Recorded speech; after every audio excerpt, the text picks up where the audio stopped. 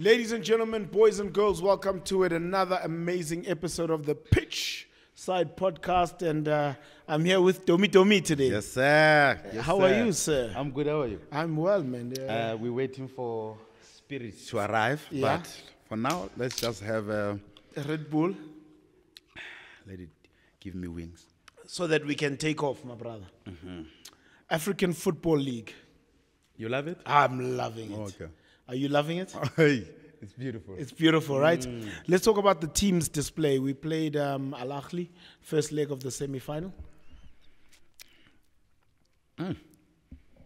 Mesmerizing.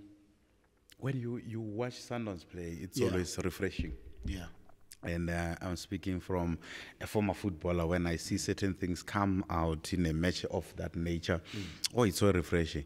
It's never easy to play this kind of matches, but you know, it's a make of being in a big team. Players in a big team, they love this kind of fixtures, and these kind of fixtures will make players, you know, go to the next level in terms of the application and how they see football. And my days here, when I was a Champions League player, I never used to see the game the same as I was when I was a 17-year-old joined Black Leopards.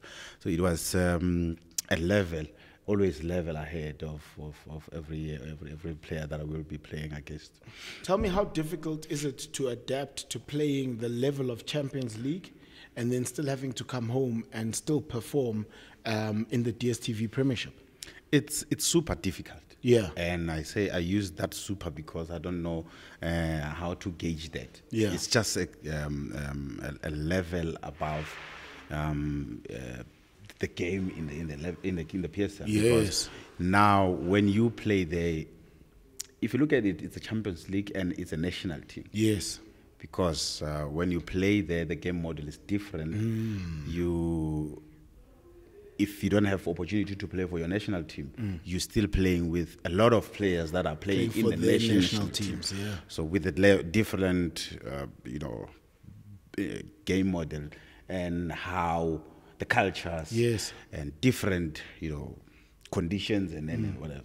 So the support base as well. It's the same. It's different, and how the pace of the match and the intensity, everything changes, and until you come back to the league. So it takes it actually require a lot of adaptation. It needs adaptation and in a level that no player can ever reach. But at the same time, it tests you as a player in which level and where you fall in which category as a player. But it helps because when you come back, you totally different because of the experiences, of course. You mentioned something so interesting, that it's more around, for example, playing for your national team, playing Champions League, and still playing the DStv Premiership. And I mean, those are three different leagues, you could call it. Because the application at national team, it's a different coach. And yes, here at Champions League and in the Premiership, you have the same coach, but the application in all three is different. It's totally different. And I'll give you an example about players that played for Marumo Gallants previous season, when they reached the semi-final. If you would see those players in a match or in a match, you'll see the difference between them and the rest of their peers, simply because they've been exposed to another level of the game that they never thought it exists. So even when we reach the TP Mazembe for the first time, we thought we were untouchable. Remember, we had the CBD? 100%. We were untouchable. But we got there, we realized that the level that we were in can sustain us in this level. We need to take the level a little bit higher, and that's how you're going to match them. And then we came back into the PSL. You see the maturity in our approach. You see how we play. We see how the other things that the mistakes that we will normally make, we're no longer making those mistakes. We approach matches with a different level of thinking, different level of maturity as well. Amazing. In the game, we saw, I mean, the team was dominating. I'm talking even up to 70% ball possession. The boys. Yeah? And we stuck to our style of play. Big teams, they don't change how they play. Yeah. And unfortunately or fortunately, when you in that level of a big team, yeah, you have showed us what you can do, and expectations are there. And not only that, but we know you as that person. Yeah. So you can't change overnight and be something else we don't know. So big teams don't change their identity, don't change how they play, they don't change how they do things. Of course, they will twist there and there because of who they are playing against. But everything else, which is 90% of the things that they will normally do, they will do. And you can look all over the world, the best teams, they do the same things, and the same things works for them. Yeah. The same as Sundowns over the weekend. You saw how they graced us with that touch of. We're not talking money here. We're talking touch of. You know, when you see the details coming out in a measure of that nature. For me, I love seeing something like that, and it's so refreshing. Why do you think that it becomes, or it is difficult for the opposition to stop the yellow submarine, the yellow train? Because there isn't a game that is not televised. There isn't a game of Mamelodi Sundowns that you can't see on TV or even on the internet. But yet teams struggle to contain it. The boys, they love playing with each other. Yeah. They now understand the structure even more. They love, playing, the game that we love. And not only that, and it's deeper than that, because then when you've been together for some times and you know that we're in a situation, the situation is you and I, we are against, Yes. We have to try and find the harmony between us. Yes. And that will take us to the next level. And if you remember, Roger the other day, he said him and their players at the time, they had this special connection that took them to the next level in terms of the game. And you can even see with the boys. When they play, there's certain things they don't even have to communicate them. They happen naturally. But again, it's that training. Yeah. And I'm sure the coaches have given them that platform to say, this is the structure. Yeah. We want you and we will expect you to express yourself in this structure. Make sure it works. Yeah. And the boys, if you give players that responsibility, you will see the best in players, because they're expressing themselves the way they know how, and in a platform where it's safe and what is the word? Comfort? Yeah. It's safe. I mean, if they've created the space for you to be able to try things and take risks, you start to feel safe and you play comfortably. And right? then because this thing, you are doing it every day, and it becomes something that is in you. It becomes you, and even when you do it, because the Sundowns boys, when they play, that it looks like they're playing a rondo, and because when you look at it, you'll be like, these guys, are they really risky? They know that they're risky. I saw there was one where Ronwen got the ball played back to him, and I think Percy was also on the press, but we managed to recover from it.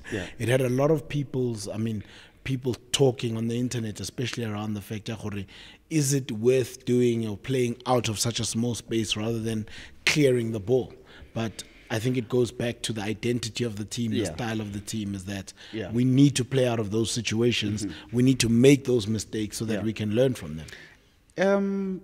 A pass, it's like a shooting, it's like dribbling. Yeah.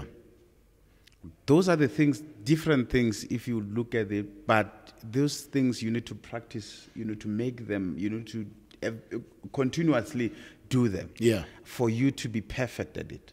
So with the movements, it's the same. And how I used to move with Sugar and everybody's around, it's something that we have been doing over and over and over and over and over, and it become part of us. So with the pulse, I'm sure the team knows that this first pass, and that pass is important because that pass triggers every movement. Yes. So you can't jump that pass because then there won't be the next move.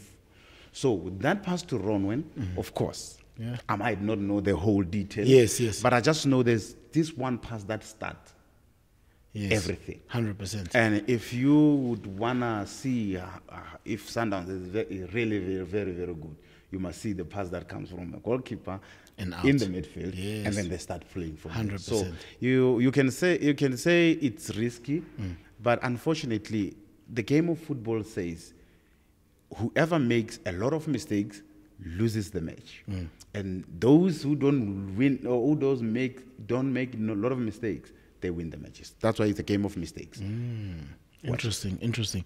Also, we're still at a point where we have Peter out, we have Ribeiro out, we have Tapelo out, and we're playing without a natural striker.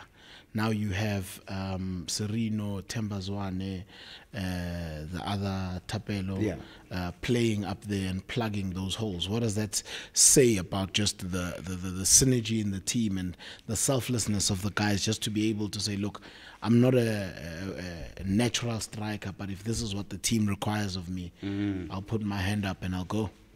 In a big team, unfortunately, I use this word big team a lot these days. Big teams play in Africa and win trophies. I didn't say that. You know that story. I don't know. But I'm saying in a big team, there is no excuses. And there's always, we fix it. Yes. You know? And we look for those moments to use whatever we have for the team to win. Yeah. And unfortunately, when you play for a big team, you have to win football matches. Yeah. Regardless who's playing and who's not playing. And I'm saying this because when I look at the young Maseko, Tembazwane, Gaston, Lisibangu, these are the players that are taking for the team.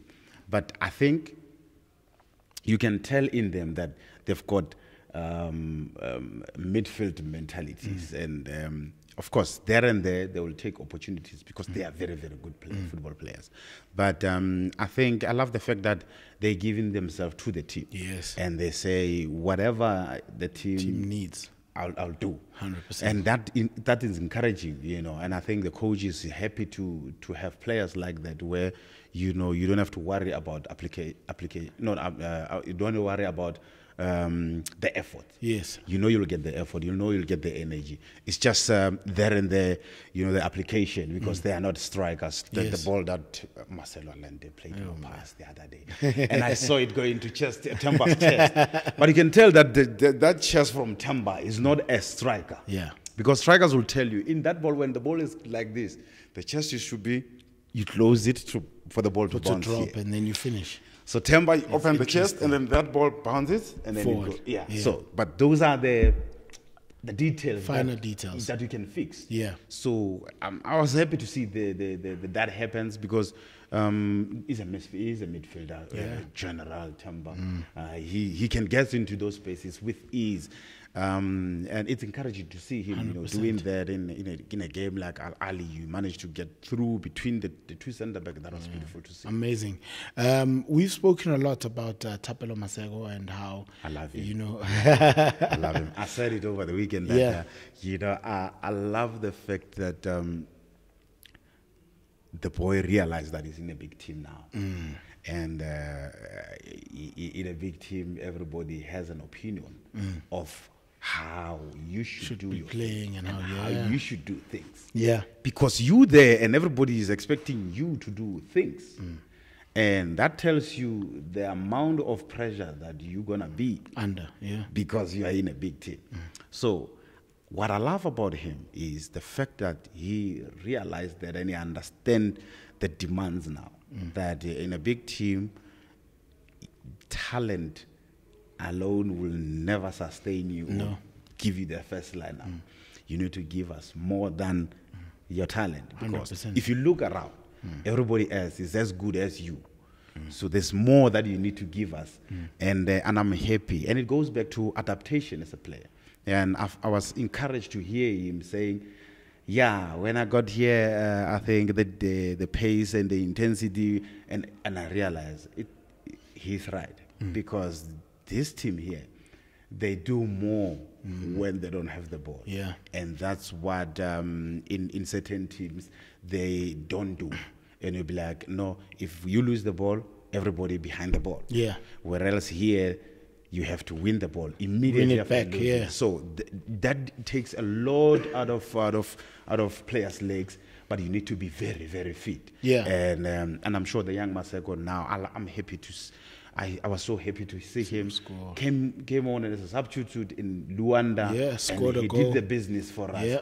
And he played a massive match in Loftus against the same Petro, and he did the business. Oh, comes back here against Ahly. That was the business. That's the business. And that for me is the mentality of being in a big team. Yeah. You don't dwell much about the negative. Yeah. You know that there is a match. There'll always be a talk. There'll always be things. Because you're in a big team, unfortunately, Naves. You've got to switch on. Yeah, a lot is expected from you every time, unfortunately. But then, again, in a positive side is every 2 days there's a match. So when you worry about what happened in last year, last week in Luanda, do you think this match is waiting for you to come back and finish sulking? No, this match is much important and it's waiting for you. The same you who has been criticized. And you can never be not criticized if you're not playing the game. You will be criticized for scoring a shot. No, he scored in the box. You're supposed to do it from outside the box. You know what I mean? Opinion. That's why we love this game, because 100%. everybody else has got an opinion. And how we see the game, me and you, Naves, will watch the game, the same match. I'll go with you to Loftus and we'll watch the same match. But I'll see things that you will never see.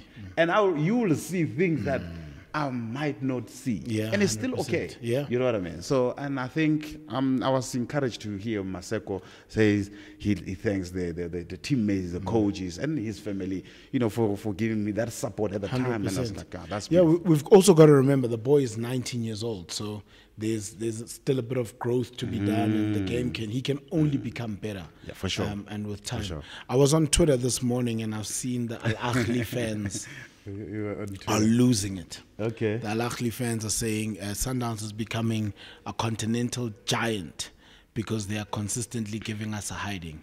Our team needs to wake up and smell the coffee. Do you blame them? Whew. I mean, they got 5. They got 5. They got 5. And now they lost another one. You know what I mean? Yeah. That tells you that there's something good that you are doing as a team. And don't take that for granted. You need to make sure that you take motivation from it. 100%. And I say motivation from it because then when you take motivation from something... Or motivation or motivation? No, I must make sure. I saw your school. Thank you. I get an accent. So motivation. No, I'll use the motivation aspect. Motivation out of it, because motivate. Yeah, let's motivate.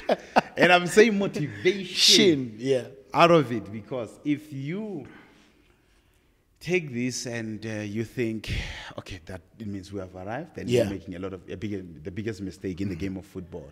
The biggest in football, what you have to take is what has worked for you, use it to the next level, and that is the benchmark. Yes. And Sundowns is at the position where they cannot afford to drop the ball, unfortunately.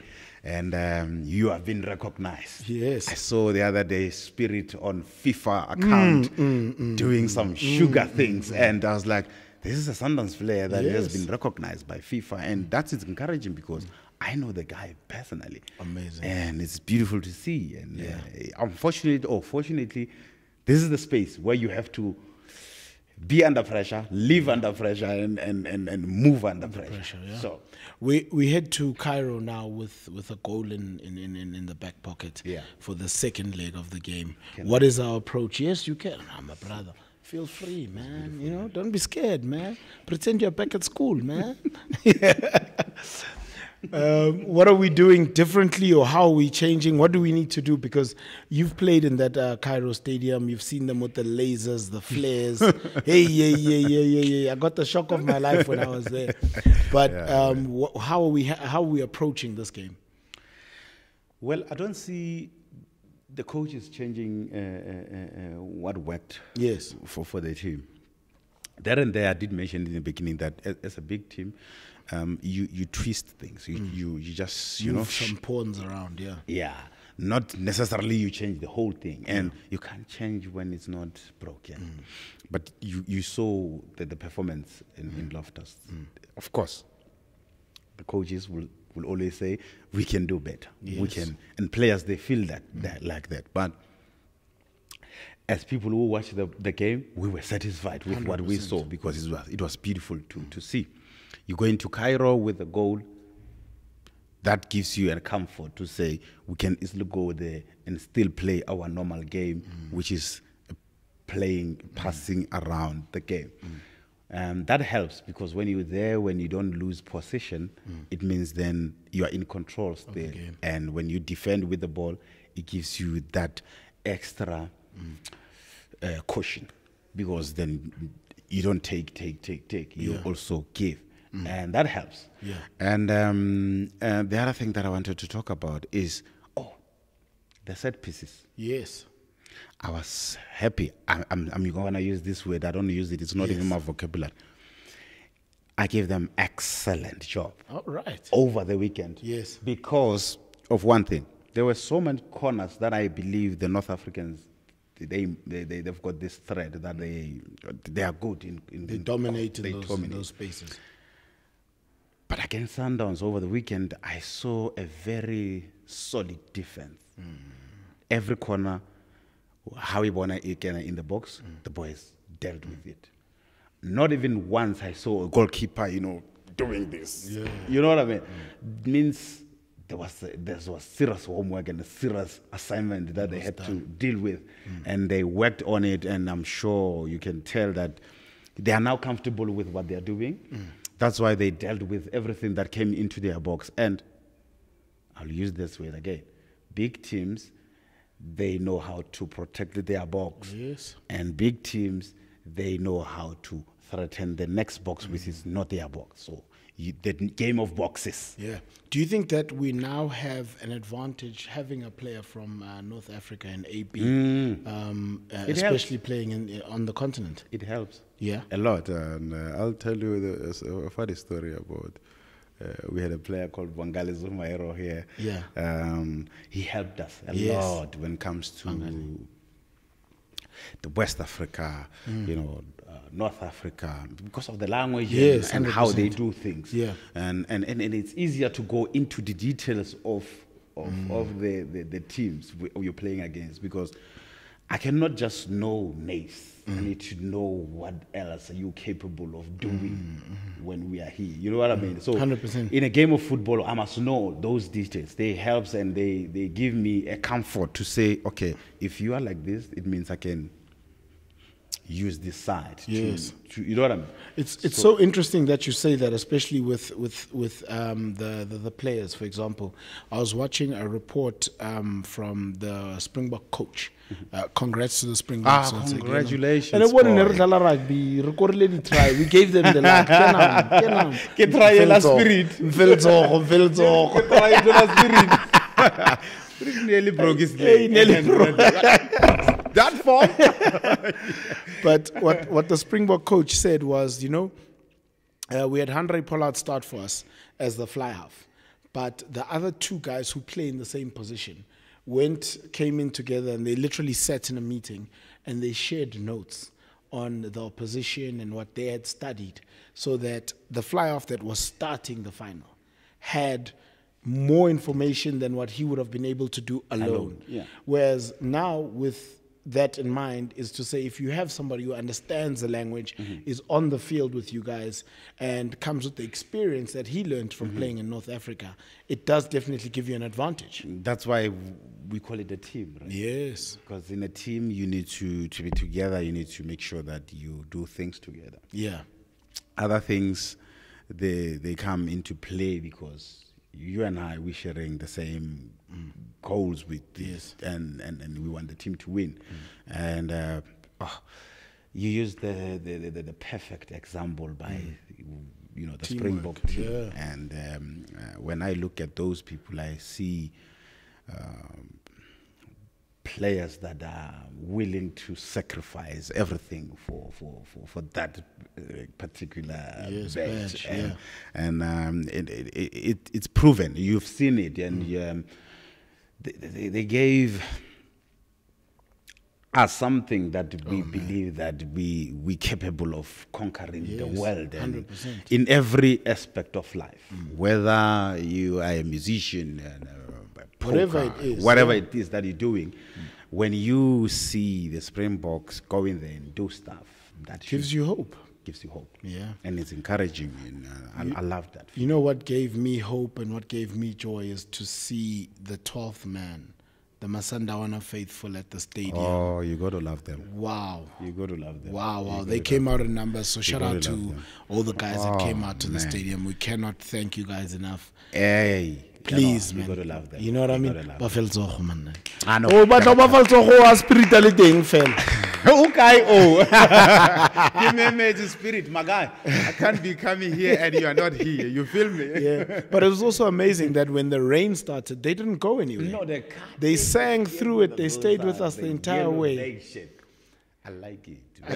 When I saw them in numbers. Yes. There's nothing. There's no better time. Yes. To play a football match. Yeah. When you see the and you hear the drum and you hear the singing. Yeah. It's just that I don't have boots anymore. I was.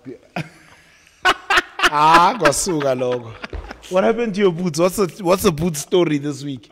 We're waiting for a blazer from 2 different high schools now, and now the boots are gone. Because you still have a challenge, eh?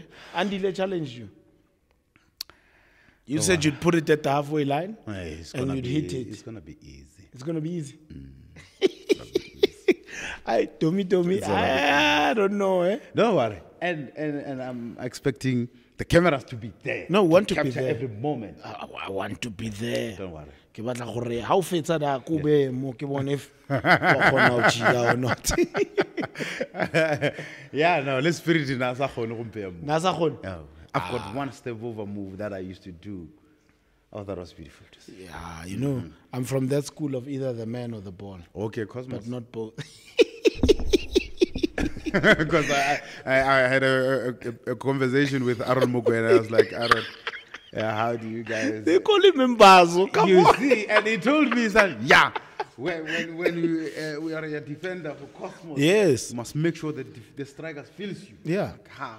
Oh, you must make sure. You might come with the plan. I was like, yeah. No, the coaching there is very clear. Either the man or the ball, but not both can go through. So, okay. Yeah. Spirit needed that bit of tactical knowledge. No, Spirit was something else. Spirit was something. Once the man who cuts those penetrative passes, you'll cut them. Yeah. 100%. All right, my Sandawana, we did ask you guys to leave your comments, like, and subscribe to the page. We have Unkokeli. Hey, Kabuyelo, what a team, guys. Thank you for every win, lose, and draw, but most important, the love and respect for this badge. Oh, man. It's amazing, right? And then we have Emmanuel Kambonde. He says, hybrid pitch makes Naves. Kambonde. Oh, Kambonde. Okay. Okay. Our hybrid pitch makes Naves so happy. Yeah. Amazing show as always, guys. Hybrid. That hybrid pitch, hybrid, mixture between natural grass and I understand this. Then it's sewn together, and now the pitch at Loftus, good drainage, not that clay soil. The way you run that pitch, it's like you played. No, no, I'm not. And then you got a feeling that is the nice man. Ke shapile grass cutter engwe da. You mean there's a grass cutter and there's a ball that rolls on the ground? No, Mamela, grass cutter. Okay. That thing was just on top Who was of there? that. No, I was alone. I was practicing. Course. Oh, but a witness. Can I witness? God is my witness. I can ask him. When we get there, we'll ask him. Sundowns, thank you very much for tuning in to another episode of the Pitchside podcast. Don't forget to like and subscribe and leave your comments. We'll see you soon. Hola.